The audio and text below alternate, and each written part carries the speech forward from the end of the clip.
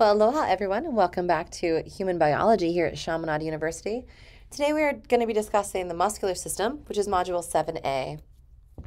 So an overview of the muscle system. So what's the purpose of the muscle system? Well, it helps with posture and body motion and body position. It works in conjunction with the bones to be able to move your body around. It's innervated by nervous tissue, and that's going to then fire the muscles muscles then make the bones move. It's also going to allow the motion of your internal organs. So a lot of your internal organs are muscular organs as well. And it's going to be involved in moving your blood. So your heart, for example, is going to move all the blood around the body. So it's going to regulate your blood flow as well as the production of heat within the body. We have three major types of muscles. The first here is cardiac muscle or heart muscle. Then we also have smooth muscle as well as skeletal muscle. So cardiac muscle we'll start with first. It's going to be separated from each other with these intercalated discs. Going to have a lot of nuclei per. Now nuclei are kind of like the boss of the cell, and because these cells are really complicated, they're going to need several different bosses. We also have what's called striations, or little linings among them. Here's striation, so it's a striated tissue with intercalated discs in between, and it all moves in concert. So the cardiac muscle is going to have one region that's going to get innervated, and then that's called a node, and that's going to spread out. So we go from one node to the second node, and between those two nodes, the entire muscle is going to be beating. And so each node does the lub, the other does the dub, and that allows for the contractions of the heart. All right, we also have smooth muscle here. Again, this is a good example of what we might find in like the urinary bladder or in the uterus, in the intestines. Smooth muscle is going to be aligned with many small cells all aligned together. We've got one nucleus per, just highly organized, but not striated, no intercalated discs. Okay, skeletal muscle, on the other hand, is involved in voluntary motion. So these two are both involuntary motion, right? You can't change how quickly your heart beats. Although I could, or a doctor could, if they were to give you epinephrine, for example, or horse tranquilizers like ketamine or something like that might slow your heart rate down. But you can't consciously control it, although you could control it with pharmaceuticals. Skeletal muscle is going to be something we are under voluntary control. So if you choose to pick up your pen or to type into your computer, etc. And these guys are going to, again, be highly innervated, and when the nerves fire, they're going to cause muscular contractions, which then causes the bones to move. So that's kind of an overview of what we're going to be talking about today. All right, so if we have muscles, again, in the heart, this is going to be cardiac tissue. The cardiac tissue is going to be involuntary, part of the autonomic nervous system, which is going to be involved in something that's basically a process that is taken care of without your conscious control. The cells in the cardiac muscular tissue are going to be branched. They have intercalated discs between them, multinucleated, up to 3 nuclei per cell. They're striated, and it's an immediate contraction speed. What do I mean by that? I mean that as soon as it gets that impulse to contract, they all contract in concert. And this is so important for maintaining that contractile rhythm of the heart. Okay, so smooth muscle here, going to be found in your blood vessels, your digestive tract, bronchial tubes, in the sphincters of some of your organs, like for example, your urinary sphincter, as well as the iris of your eye, which allows for the contraction of your pupil if we end up with too much light. This is all also under involuntary control. You are not responsible for these items, although your body is, but you yourself are not, right? You can't choose to. Again, it's all autonomic nervous system, which is something that's taken care of for you. These are small cells that are going to function as a multi-unit group with connections of gap junctions, but there's only one nuclei per, and they're not striated, they're small, and the contractile speed is going to be very slow. Think the process of digestion, for example. Okay, but muscle tissue, that skeletal muscle tissue, is going to be connected to the nervous system as well as to the skeletal system. It's voluntary. You can choose to pick up that pencil or not, and it's under the control of the somatic nervous system. The cell structure is that we're going to have long parallel cells. These are going to be motor units that function kind of together. And we can start firing just a small amount of those motor units if we want to have very dexterous tissue, like fine writing with a pen, or large motor units if we want to have something very strong occurring. So if we wanted to pick up something heavy. A fun fact, you can't do both. So if you pick up something heavy and then try to write with a pen, it's almost impossible. So try it if you want to. Go ahead, pick up something heavy in your hand, and then try at the same time to use your fingers to write your name, and it's going to look like a child did it, because it's really difficult to use the small motor units when you're already calling in the entire large motor units. Okay, we're going to have large, intermediate, and small fibers. So we have 3 different types of fibers, again, for dexterity or for strength.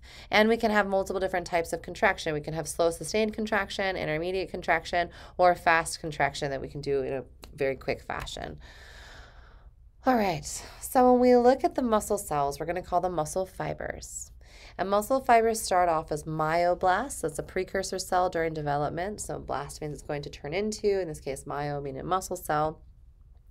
And because we fuse many of them together during this developmental part, all the nuclei become into one cell, so we can end up multinucleated.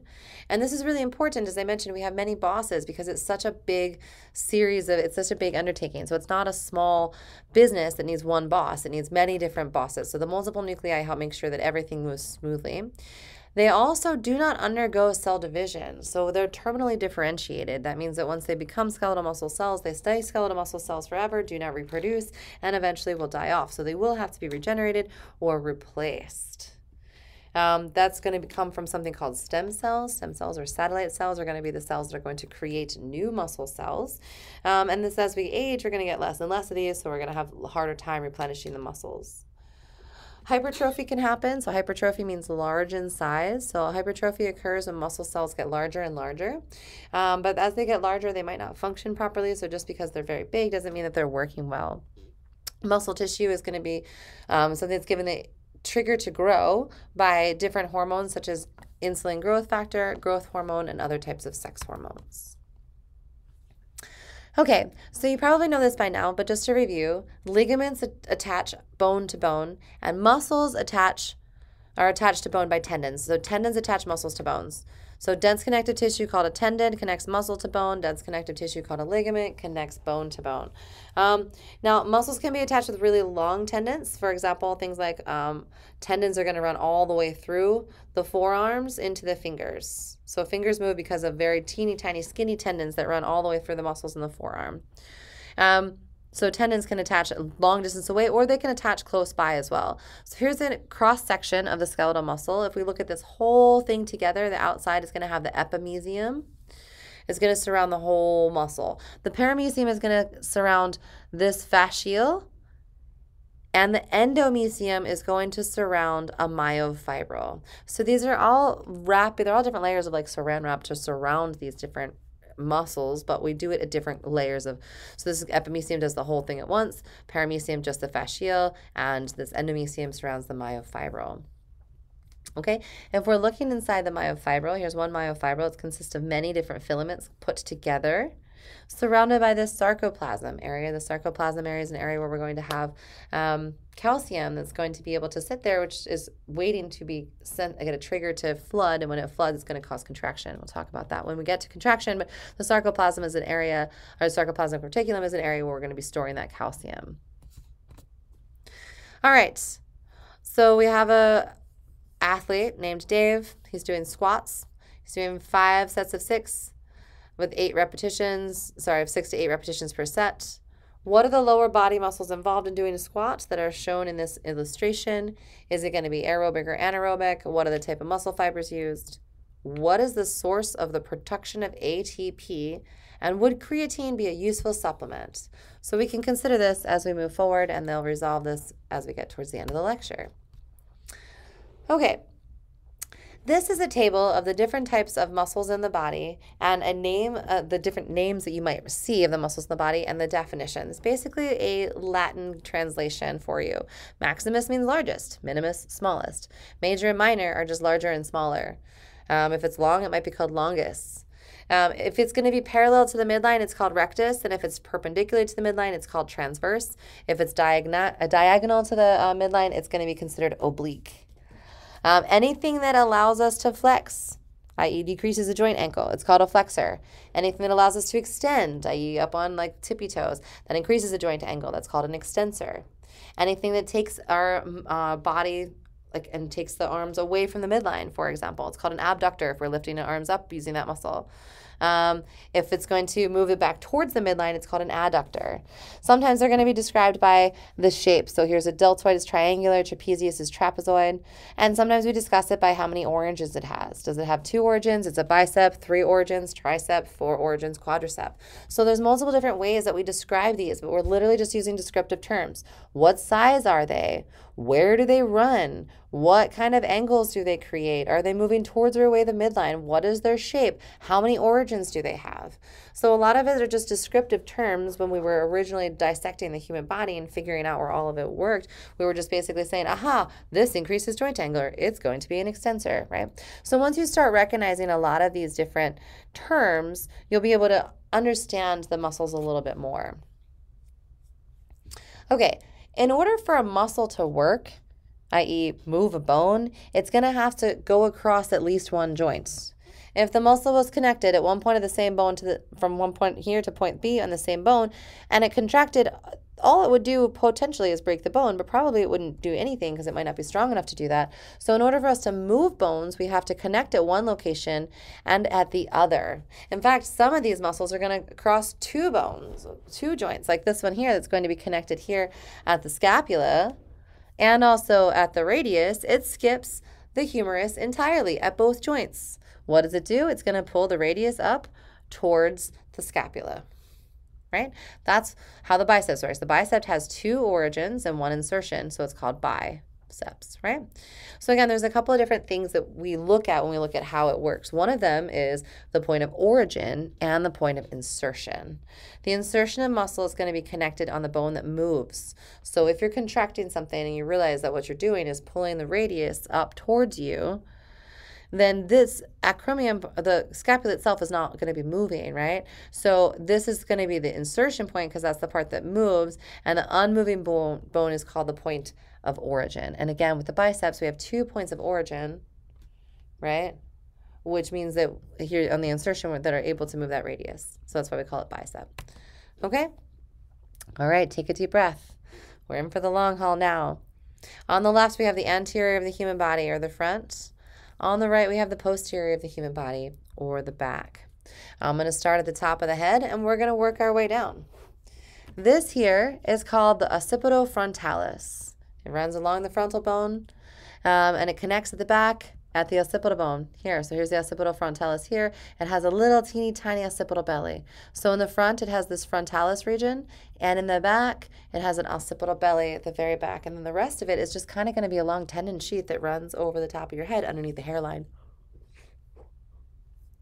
These guys here that run around the eye socket, they're called the orbicularis oculi, or they're the muscles that make the orbit of your ocular cavity.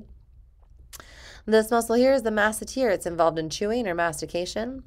Here's the orbicularis oris, which goes around the mouth. So orbicularis just means runs around. Oris in this case is mouth. So here we have I also want to point out here that on the left, we're going to be showing the deep muscles here, and on the right, the superficial muscles. So on this side, the plasmata has been removed in order to show us the sternocleidomastoid, which connects from the back of the neck to the sternum, and the trapezius, which is going to be part of the upper arm. In the front here, these are the pecs. We have the pectoralis major, right? They're going to be pulling across.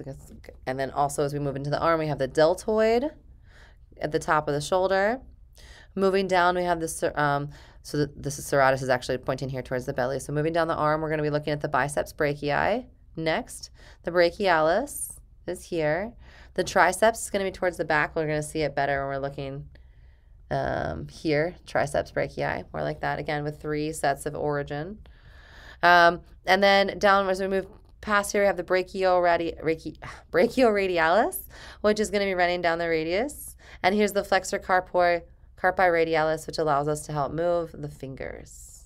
Okay, I'm going to head towards the belly now. We're going to start with the chest, with the pecs, moving our way down to the lats here on the side of the the chest cavity here. Then we have the rectus abdominis, which runs here. Those are what we consider to be that 6-pack, right?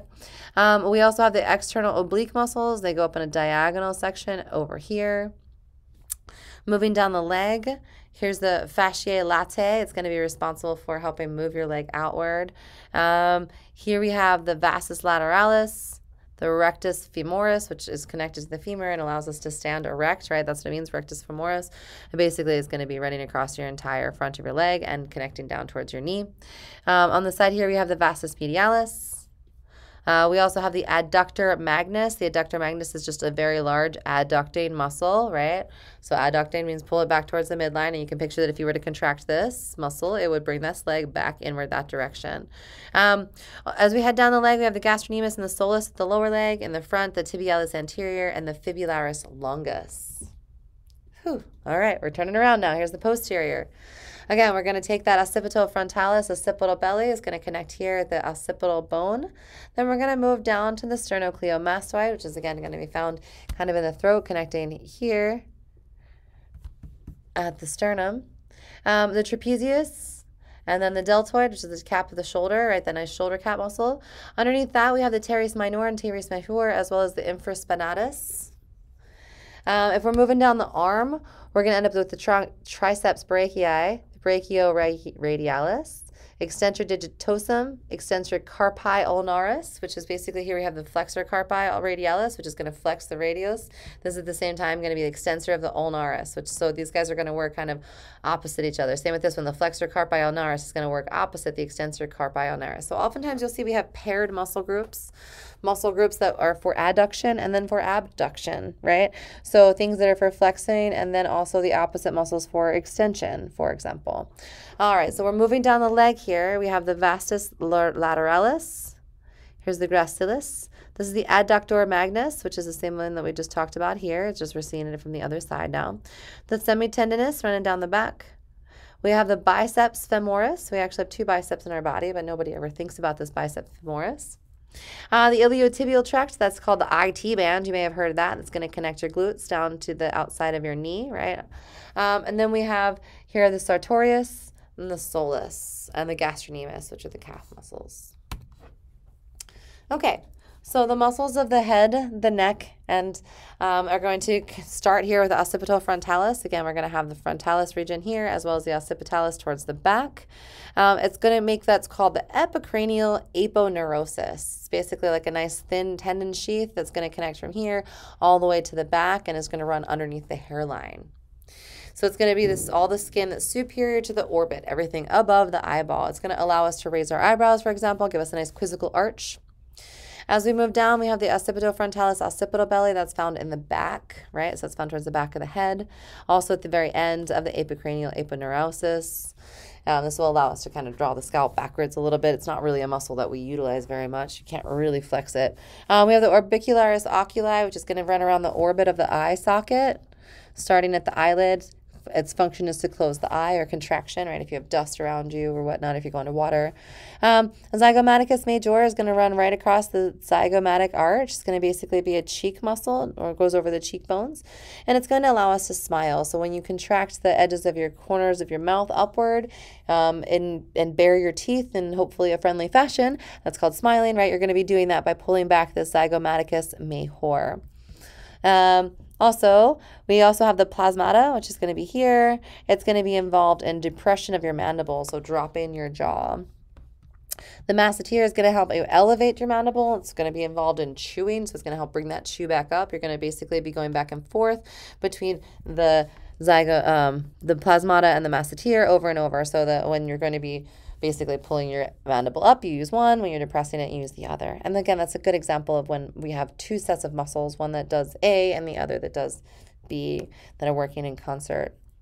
The temporalis is one of the temporal bones. Going to be the point of insertion is the mandible, and it's going to be involved again in elevating and retracting the mandible during the process of chewing. So the masseter and the temporalis are going to be involved in that. The sternocleidomastoid is going to run down the neck. Origin is in the manubrium and the clavicle region, and is going to run all the way up to the occipital bone and mastoid process. It's going to allow us to move our head around. So flexion and rotation of our head is going to be done by that one there.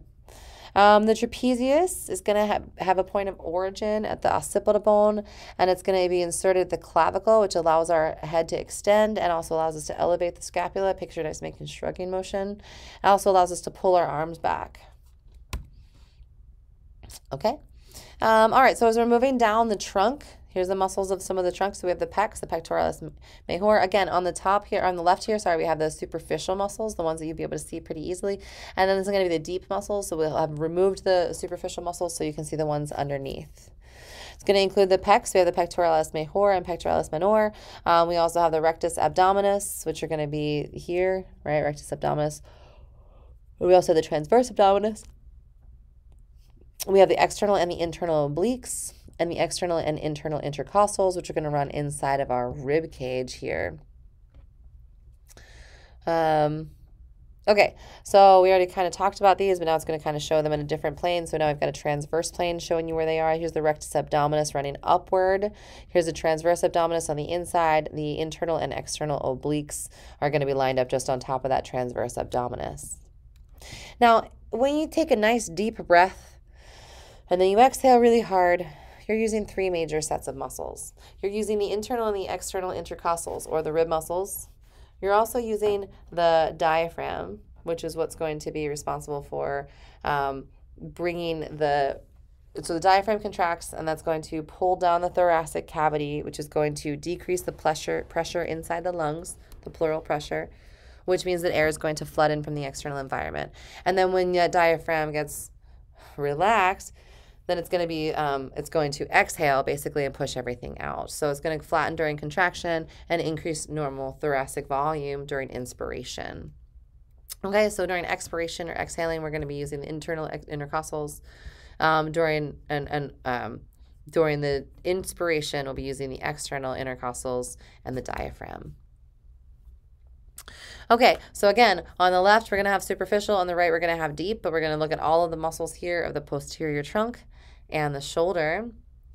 That's going to include the supraspinatus, which is found here.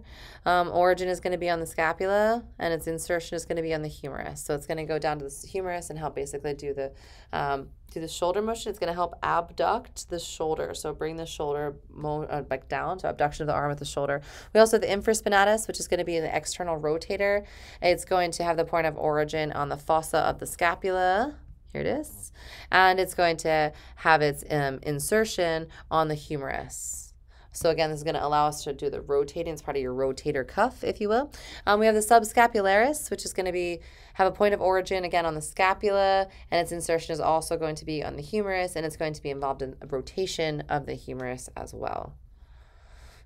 So all of these are going to be involved basically in the shoulder joint. The teres minor is going to be involved. It's going to be connected to the scapula and the lateral humerus, and its job is to hold the humerus in at the region called the glenoid cavity, which when we look at this actual shoulder joint, you'll see the glenoid cavity is going to be found right in there, and it's basically going to be the opposite side of the ball. So it's going to be in the cup side of the ball and socket joints. All right, teres major is going to be a little bit further down than teres minor. It's going to be found in the lateral scapula and the lateral humerus, and it's going to insert on the lateral humerus. It allows us to extend and adduct the arm. That's like putting your chin up, right? Like pulling a chin up, I mean, as well as medial rotation. So we also have the lats, the latimus dorsi, which are found originating at the spines of the ribs between the T5 and L5, sorry, T7 and L5. And the insertion is also going to be on the humerus. This is going to allow us to move our arms in extension and abduction, like a wide grip, for example, or like an overhand pull-up, as well as gives us the ability to rotate the humerus internally. The deltoid is going to have an insertion on the clavicle, which again, that's going to be the collarbone. And also at the scapula, and it's going to have the insertion at the humerus, which is where the deltoid tuberosity is found on the humerus. And its point is abduction, rotation of the arm, and circumduction. Okay, so these muscles are the muscles of the deep back.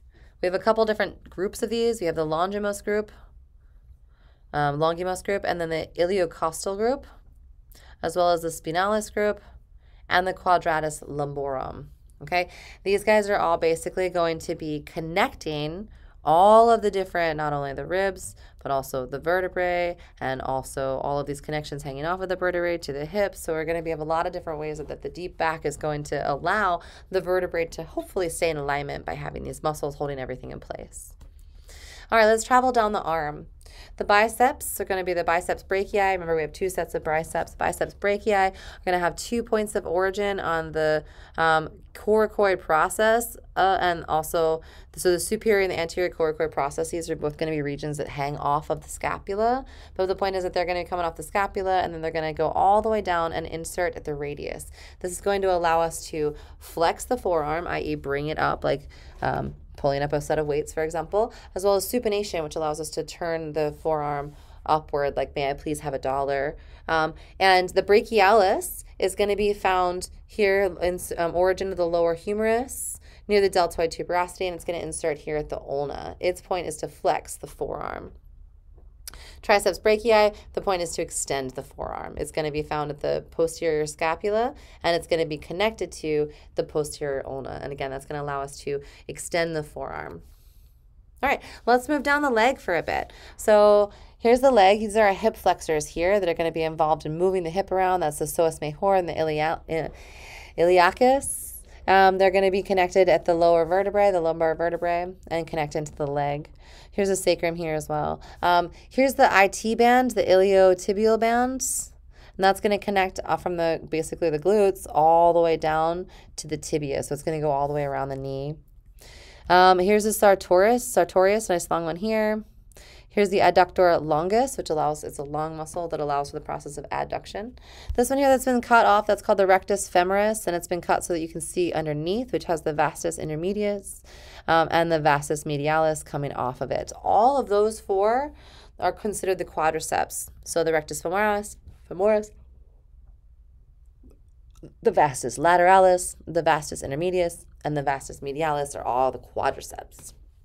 Now here we've got the rectus femoris tendon, which is going to be the tendon that connects the muscle, in this case the vastus rectus femoris tendon, into the bone itself, right? And the patella is just the knee, so it's the actual knee bone. And there's the patellar ligament, which is going to connect the knee bone down to the tibia. All right. So let's talk about the thigh muscles. So the gluteus maximus, we're looking at the posterior thigh or the back. The gluteus maximus is going to be basically the butt muscle, the muscle that holds behind your hips. The origin is going to be the ilium, which is actually from the hip itself, the ilium and the sacrum and the coccyx. Insertion is going to be in the IT band, which basically runs all the way down to the femur from the iliotibial tract. And you can picture if you were to contract this, right, it would extend, hyperextend, and rotate the thigh out. So this would be how you could, like, kick or lift your leg, right? The gluteus medianus is found originating at the ilium and inserting at the femur. So the ilium is another region of the hip. Inserted at the femur allows us to abduct and medially rotate the thigh. And we have the semitendinous, the biceps femoris, and the semimembranous, which all start at the ischium. Again, this is going to be the hip, but they end at different regions of the tibia. So the medial tibia, the lateral tibia, and the medial tibia. And this all allows us to flex the knee and extend our thigh outward. As we move our way down, we have here the soleus, the gastrocnemius, and the tibialis anterior. The soleus is going to originate at the proximal tibia and fibula and insert to the calcaneus, which allows us to have plantar flexion of the foot. We also have the gastrocnemius, which originates at the distal femur and is going to insert at the calcaneal. This is the Achilles tendon, so that's here.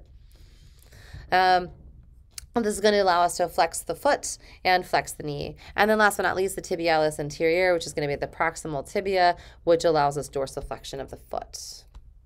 Okay, so that's an overview of the different types of the different muscles of the body. Any one of those is fair game for the exam. So yeah, you will have to go through and know most of them. That's not all of the muscles of the body, but the ones that were labeled you will need to know. But let's talk about how muscles contract, because as I mentioned, it's a lot more complicated than just having the muscle. We have to have innervation of the muscle, and then the muscle has to move the bone. So some defining characteristics of skeletal muscle. Number one, it's multinucleated. It needs a lot of bosses. There's just too much going on for one boss to be in charge. It has a lot of mitochondria. What do mitochondria do? Make ATP. This cell is working super duper hard, and it's going to need a lot of cellular energy. We have specialty regions called transverse tubules or T-tubules, where we've seen them here. T-tubules are going to run past this region called the sarcoplasmic reticulum. And that's going to become important when we start talking about muscle contraction. So we're not quite there yet, but we will talk about it in a minute. Now, some of these intracellular structures that we're going to talk about, again, that's the sarcoplasm, the sarcoplasmic reticulum, and the sarcolemma. These are all regions within the cell that are going to be involved in storing calcium and inducing the contractile event. So the sarcolemma is found at the plasma membrane. The sarcoplasm is the cytoplasm, essentially, and the sarcoplasmic reticulum is a region of smooth ER that's going to be involved in calcium storage and release during muscle contraction. But before we talk about the initiation of muscle contraction, let's talk about the technical capabilities of how this works. So how does it work? We're dealing with two different types of proteins. We have a thin protein and a thick protein. The thin protein is known as actin, and the thick protein is known as myosin. So again, here's the thin protein, and there's the thick protein laying right over top of it, okay? Now, there are these little heads here on myosin that are able to bind to actin under certain conditions, all right? So on the actin monomers, we have these myosin binding sites that are exposed under certain conditions. And then we have other types of binding molecules known as troponin, tropomyosin, etc., that are going to block the myosin binding sites so that myosin can't bind. All right? So under normal conditions, when nothing is present, myosin is not binding. Under relaxation conditions, myosin is not binding because it physically can't, because troponin and tropomyosin are blocking the myosin binding site on the actin region. Okay? So while we are relaxed, nothing is bound. Okay? When we are going to be contracting, we're going to be using our capability to bind here to pull this closer. Now, that's not really shown here, but just be aware that that's how we're going to get this contracted capability. We're going to have binding and pulling. All right, so during the relaxation, we have just a limited overlap of the thick band, myosin, and the thin band, right, actin. Just a limited amount of overlap.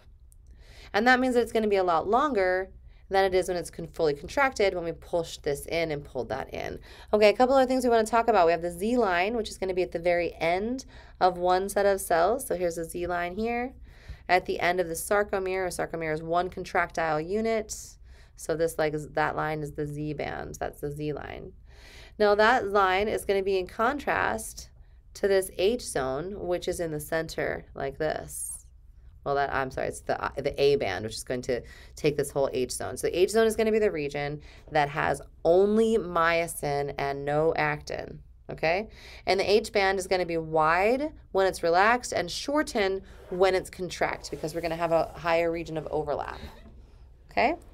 We're also going to have what's called this I band shortening, which is the region from one myosin molecule to the next myosin molecule that goes across that Z band. And as you might imagine, as this myosin comes in and that myosin comes in, that I band is also going to shorten.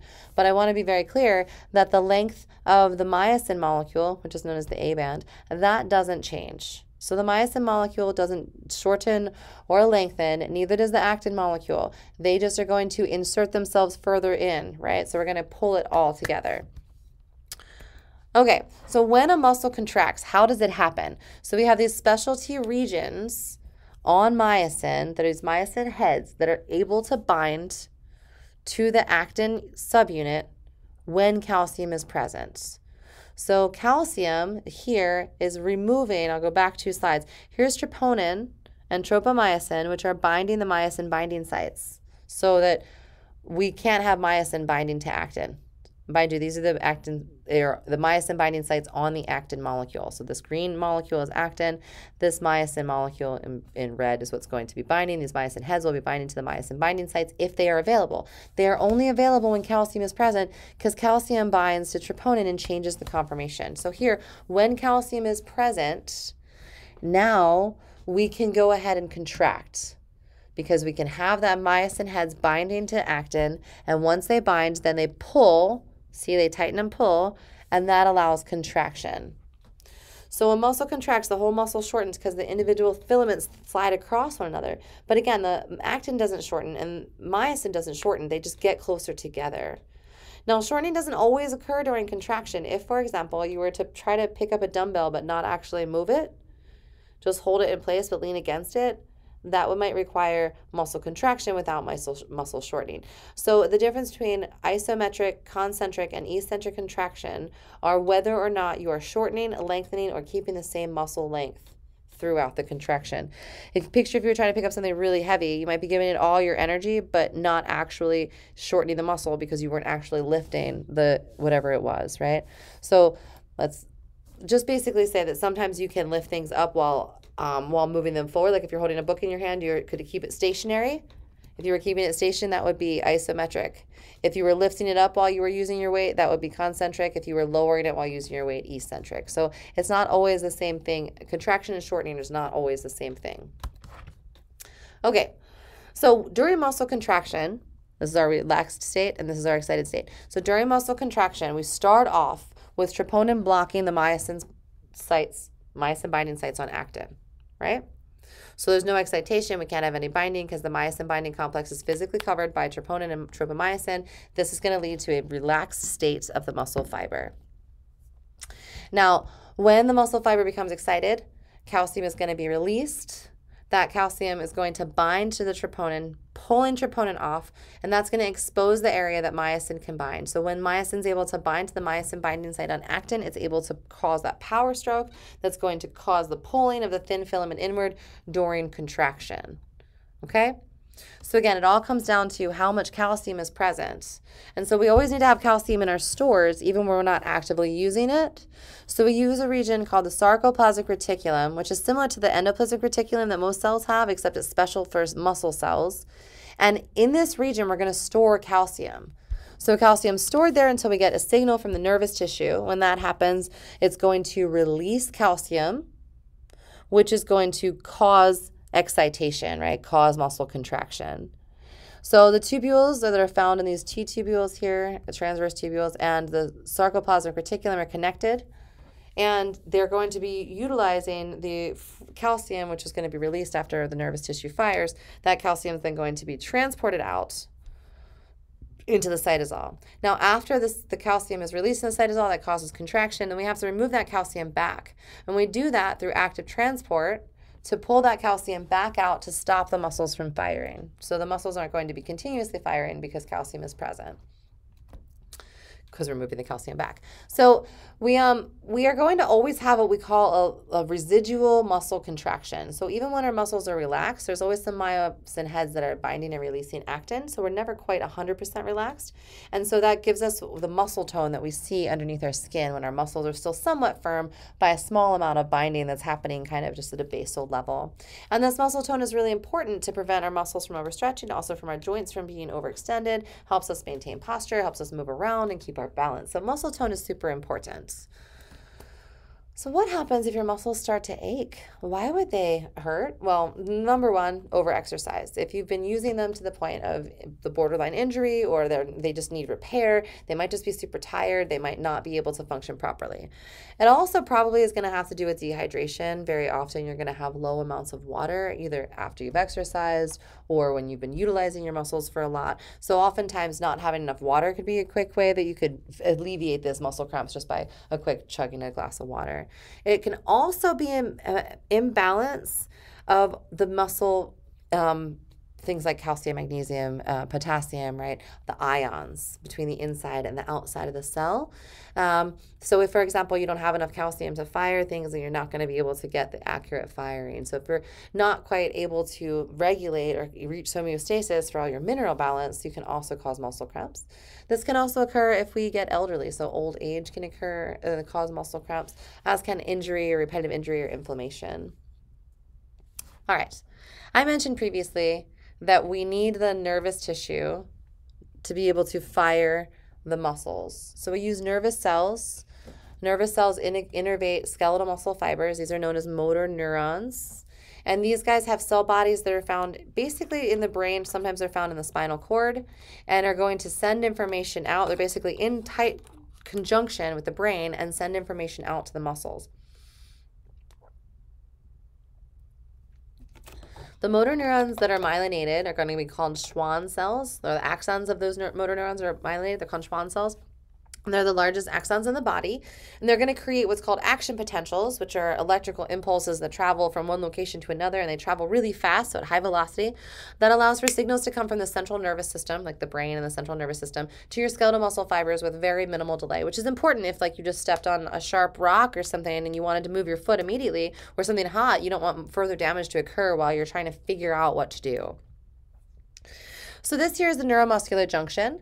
The neuromuscular junction is going to be an area where the neurons are going to come out and innervate at the synaptic end bulb with the muscle tissue by excreting something called ACH, or acetylcholine. It's a neurotransmitter, meaning it's a molecule that works in transmission of neurological signals. And basically what happens is when information comes down from the axon terminal, we're going to be, an electrical impulse is going to come in. That's going to end up here, terminate at the synaptic end bulb, where we're going to have calcium that's going to be coming back in. When the voltage-gated calcium channels open, that's going to cause a release of acetylcholine. When acetylcholine is released across the synaptic cleft, synapse is just the connection between the muscle cell here and the nervous cell here, and synaptic cleft is just the hole between those two, right?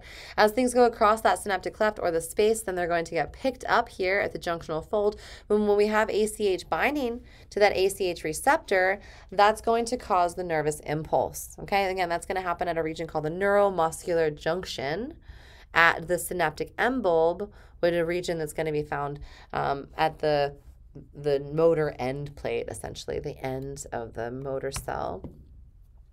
So once ACH is going to be released, then it binds to regions on that receptors, basically, on the motor end plate that open ion channels. When they open the ion channels, we end up with a quick depolarization. What does that mean? So polarized versus depolarized or hyperpolarized are all just going to refer to levels of electrical concentration on the inside relative to the outside.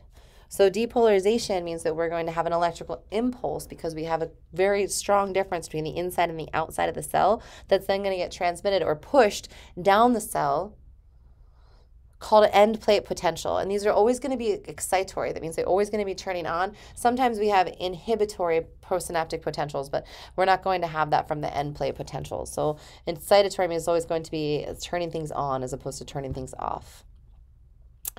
Okay, so what is a neuromuscular junction? The neuromuscular junction is a region where the neurons are going to innervate the muscle fiber. They're found in the middle of the muscle fiber, and that's going to cause an action potential or an electrical impulse to spread out from the neuromuscular junction along the entire muscle cell in both directions. Okay, so we can end up with an action potential that causes an an excitatory impulse. And then sometimes we can end up with a twitch, basically, is what's happening. So let's go ahead and take a look here. If we have acetylcholine coming and being released at the synaptic end bulb, it'll be picked up at the neuromuscular junction because we have acetylcholine-gated receptors, which are going to be channels for cations that can then send information. When that information comes in, then we're going to release, so it's going to trigger an action potential in the muscle fiber, which causes the release of calcium from the sarcoplasmic reticulum. Remember, the transverse tubules and the sarcoplasmic reticulum are all going to be connected. So when that calcium channel opens, the calcium is going to flood out of the sarcoplasmic reticulum. When it does that, it's going to initiate contraction. How? Well, when we don't have calcium, we have troponin bound. But when calcium comes in, it removes troponin because calcium is bound. And when calcium binds, the myosin cross-bridge it can bind to the actin site, the myosin binding site on actin, and contract. So when it binds, then it causes this contractile event, which is called the power stroke. Then it detaches and does it again. So basically, it's just going to catch and pull and catch and pull and catch and pull until it's fully contracted. Okay, and then that's when we're going to end up with a full contractile event. And then eventually we're going to end up releasing the calcium back into the sarcoplasmic reticulum, and that's going to end up ending the muscle contraction. Okay. So there are 3 different types of skeletal muscle fibers that are going to be better or worse at particular types of exercise. So these guys that are the darker fibers, these are going to be slow oxidative fibers. They're slow twitch fibers, and basically they work for things that you could do for a long period of time, walking all day, hiking, right? Now, if you want to do something intermediate like running, you could do running for a reasonable amount of time. Maybe not as long as walking, but certainly longer than sprinting, right? That would be involving intermediate muscle fibers, which are both fast oxidative and glycolytic. And if we're using the muscle fibers for quick sprints or activities that are immediate, like boxing matches or whatever, that are going to need a lot of energy in a really short period of time, an explosion of energy, those are going to be fast twitch muscle fibers. And basically the difference between the two is, how are they getting ATP? Are they using oxidative phosphorylation, which is going to give us a really long sustainable drip of energy, or are we using glycolysis, which is going to give us a burst of energy, but we might run out of it quickly? Or are we doing both, right? So this intermediate is going to have a little bit of both, so we can have that slow trickle as well as that quick flood of energy. So again, that's just the difference in how they're utilizing their energy, whether it's going to be more of a longer sustainable energy or a quick burst.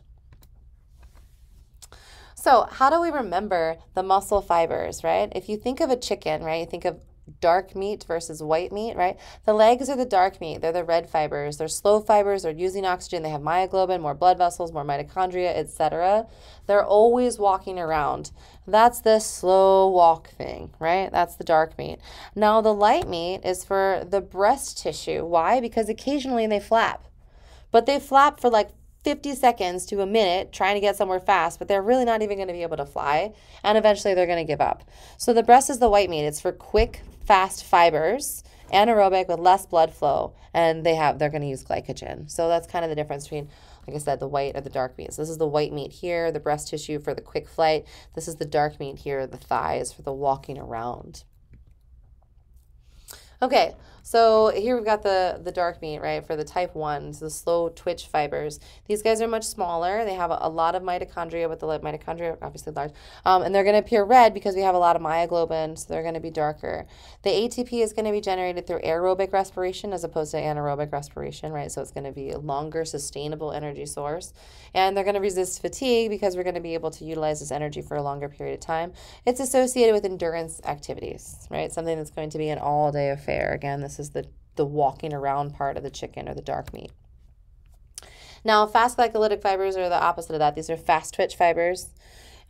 These guys are actually going to be kind of in between. So these are going to have both the ability to use glycolysis to be generated, as well as, so fast glycolytic fibers are going to use glycolysis as well as a little bit of the aerobic respiration. And the fatigue is going to happen very quickly, but we're going to get our power very quickly too. So contraction and relaxation are going to be pretty fast, short bursts of power, right? So this is going to be for like rapid reactions with short bursts of speed. Okay, they have these backwards here. I just wanted to show you that this here has this running, and this actually should be for the sprinting, and this one should be for running. So we should have done this. This is the moderate resistance. This one has a little bit of both, but the images are backwards here, so I should have edited that. I apologize. Anyway, these guys are intermediate size. These are going to appear a little bit red because they have large amounts of myoglobin. They generate ATP by both aerobic respiration and glycolysis. So these are actually going to be the runners, not the sprinters, a little bit in between. And they're associated with middle distance style running. And I'm going to go backwards now and talk about this should be the sprinting. And these guys are going to be for the fast release of energy. They're going to do it mainly through glycolysis, quick surge of power for really fast, sporty type of sprinting exercises. Okay. So all muscles are going to have one or the other, but they're mainly all going to have a mix of both, but all of them are going to have more of one than the other. And everybody's muscle type is going to depend both on their training and their genetics. But in general, certain muscles are going to be fast twitch and certain muscles are going to be slow twitch. Good examples are going to be if someone's doing like doing a lot of running, for example, that's going to be areas of their legs, their glutes, their shoulders, etc. Some slow fibers are going to be found in endurance athletes, more in like the lower back, the chewing muscles, and the legs and the calves. Then different exercises can cause different skeletal muscle fibers to become more or less of either type. So weight training is going to make stronger muscles that are increased in fiber diameter, have a lot of myofibrils. They're also going to be able to increase how much ATP they create via glycolysis, like the fast ones, as well as neuronal control and recruitment. And endurance exercise, more like cross-country skiing, etc., are going to increase your blood vessels and the amount of mitochondria. Again, mitochondria are going to be involved in cellular respiration, so being able to take the end product of glycolysis and run it through the aerobic respiration pathway. These guys aren't going to have as much muscle size or strength as like weight trainers, but they're going to be able to last longer and have more endurance, perhaps move faster as well. Okay, so why do we need these different types of fibers, right? So exercise is really important because it provides these different fibers for us. And these fibers are involved in our bone density, which is going to be involved in staving off osteoporosis. They're also going to strengthen our muscles, increasing our balance and coordination, going to end up with the production of what we call oxytocin and serotonin. These are all good mood hormones. They all make you feel better, which can also be involved in preventing things like mild depression, etc., and reducing stress and inflammation in the body. And it also can help reduce certain long-term diseases like type 2 diabetes and cardiovascular diseases. So they say that if you're pre-diabetic, one of the best things that you can do is moderate your diet and exercise to try to stave off becoming diabetic, right? And same thing with cardiovascular disease. Like when you're told that you have high cholesterol, you have an increased cardiovascular problem or cardiovascular risk, you can offset that by changing your diet and increasing your exercise routines. Okay, again, exercise is really important in muscle metabolism, and it's going to rely on ATP, which is our cellular energy. ATP is going to have multiple functions involved in muscle fiber contraction and relaxation, but basically ATP is going to be able to be utilized in many ways. The first is being able to be phosphorylated by creatine phosphate. So if we take ADP, which is the lower energy version, and we want to make it ATP, which is the higher energy version, we can do it by adding free phosphate to it. But we also need energy as well. So creatine phosphate is a quick storage molecule. It's kind of like a reload mechanism that holds that extra phosphate so that when the ATP molecule goes down to the ADP, we can reload it immediately by creatine phosphate. We can also do oxidative phosphorylation in the mitochondria of ADP into ATP, which happens during aerobic respiration, which needs oxygen. Oxidative phosphorylation needs oxygen. And then we can also phosphorylate ADP another way via the glycolytic pathway in the cytosol. So basically, these are three different ways that we can take DP or diphosphate and pop that third phosphate on to get it to its high energy version or ATP. Now, if we're going to have a quick burst of energy, like a quick run or whatnot, we have to like fight or flight for a second, we're going to get through our energy stores of ATP very, very quickly. Just a few seconds of actually stored up right there inside our cells. And so we're going to need a quick and dirty reload mechanism. And as I mentioned, creatine can also go from the high and low energy form. So creatine phosphate is the high energy form, and creatine by itself is the low energy form. So when muscles are relaxed, ATP is constantly delivering the extra phosphate to creatine, going from ATP to ADP. So when it does that, then it can go and get another one by regular processes and get reloaded until we are both reloaded up all the ATP as well as all the creatine molecules into creatine phosphate, right? Once creatine phosphate is loaded, it can wait for ATP to deliver its phosphate, which will happen during muscle contraction in the first couple of seconds. All the ATP molecules are going to go out and deliver their energy and come back as ADP. And creatine phosphate can then deliver its phosphate over, going back to its creatine version, basically reloading ATP, giving it another couple of seconds that it can sustain muscular energy, muscular contraction. But after a couple of minutes, glycogen is going to be utilized to be able to produce glucose. And then we're going to utilize glucose as our primary energy surge for about the first half hour. So glucose being sugars, now we can get that from simple sugars or we can get that from carbohydrates. But then after about 30 minutes of moderate activity, we're going to start lipolysis, which is fat breakdown. Lipogenesis is fat creation. I used the wrong word. So lipogenesis is the breakdown of fats. And that happens, again, about the 30-minute mark. So this is why if you're trying to actually lose fat tissue, you want to make sure that you get aerobic respiration for about 30 to 45 minutes because they're not even going to touch it for the first half hour. However, if we do have high-intensity, short-duration activities like sprinting, weightlifting, etc., we will end up burning fat because we'll be using glycogen for that, and glycogen stores have to be replaced afterwards. And when we do that, we're probably going to use fat via the liver to help, not fat from the liver, but the liver is going to break down fat to help replace that glycogen that we've utilized. Okay, so glycolysis is the very first step in cellular respiration, and it's anaerobic. It does not require oxygen. But when you run out of breath and you're not using oxygen anymore, you're requiring the pathway to be anaerobic. And anaerobic respiration isn't going to produce as much energy as aerobic respiration. Aerobic respiration is going to be producing about tenfold the amount of ATP as aerobic respiration. All right, so in our muscle, we're going to be undergoing a metabolic pathways that are constantly breaking down glycogen to make glucose or creating glycogen, so depending on how much glucose we have. So we're constantly breaking down glycogen to make glucose and glucagon, or if we've eaten too much glucose, we're using that glucose to build up glycogen in the liver and muscles. We can also use fat to make glycogen. So glycogen is a way that we can store. It's like an alternative form of glucose, like the pantry versus like what we're actually using today. So these are food stores of glucose that we can break down in the future. We can also use fats to break down. So lipolysis is when we break down fats. And that happens as we're entering into the Krebs cycle, which is also part of cellular respiration.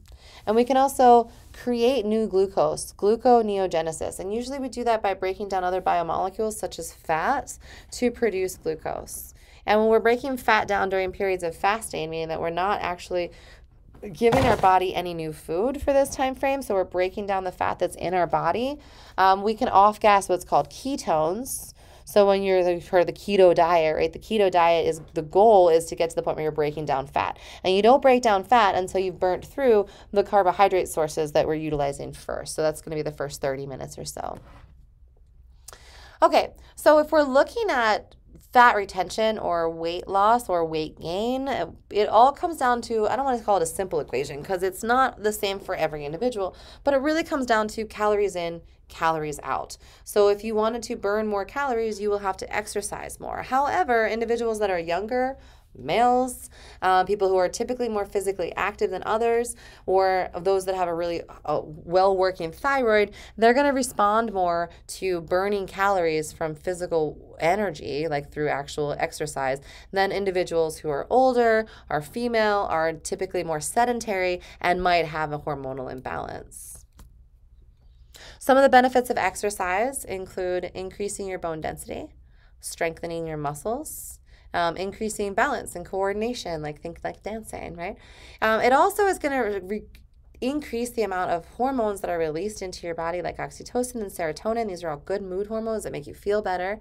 And they're going to increase your immune response, which is going to decrease your inflammation, and it might increase your ability to stave off a foreign attack.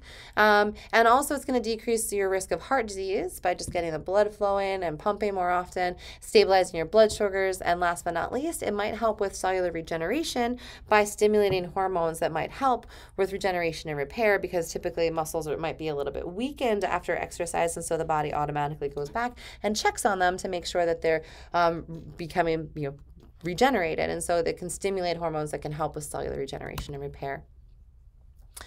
As we get older, our muscle fiber diameter decreases. It takes longer for us to recover after exercise. We produce less glucagon, and glucagon is responsible for breaking down glycogen, so now we can't access the food in the pantry as easily. We're going to have reduced circulating sex hormones, less testosterone, less estrogen, less IGF, and that's all going to affect muscle recovery tone and recovery time, as well as muscle tone.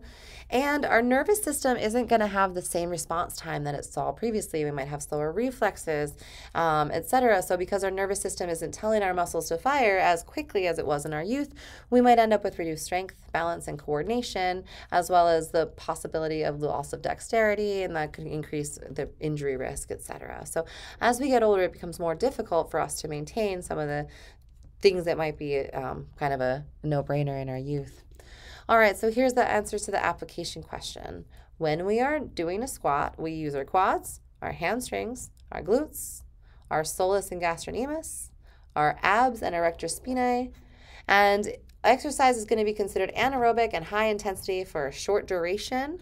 Exercise with weights, I mean. So we're going to be using primarily fast twitch fibers, which use creatine phosphate as a quick fuel source, and then use glucose to break down glycogen. All right, So I'll give you a moment to read through the rest of what was written on this page. Here is your application answer, and this will wrap us up for this lecture. I really appreciate you coming to class today, and I will see you all on Lecture 7B. Have a fabulous day and happy studying.